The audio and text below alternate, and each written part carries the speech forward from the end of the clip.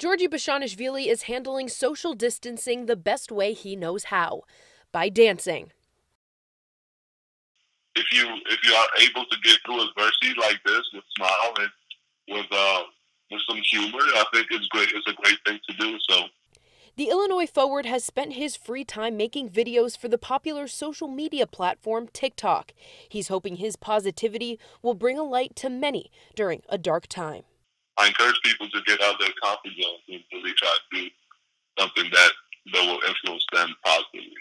We all know Giorgi. Giorgi can stay entertained pretty easily. He told me he was trying to master walking on his hands. He seems to be doing very, very well. Bezhanishvili is one of the few Illini still on campus. It was difficult for him to get back to Europe with travel restrictions and safety concerns. The sophomore guard says he talks to his family on the phone every day and is always getting advice from his brother.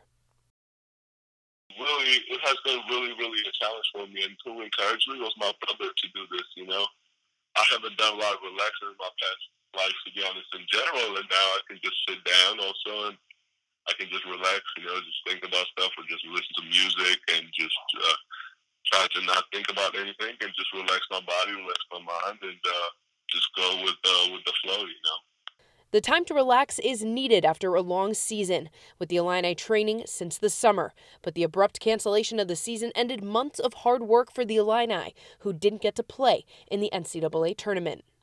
It's just really heartbreaking, to be honest. I'm still heartbroken, especially for the seniors.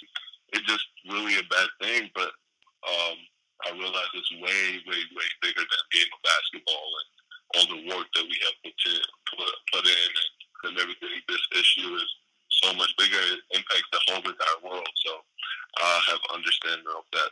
While the Illini didn't get their chance to head to the big dance this season, Bezhanishvili is still finding a way to dance. Reporting for your Illini Nation, Marley Weirda, WCIA 3 Sports.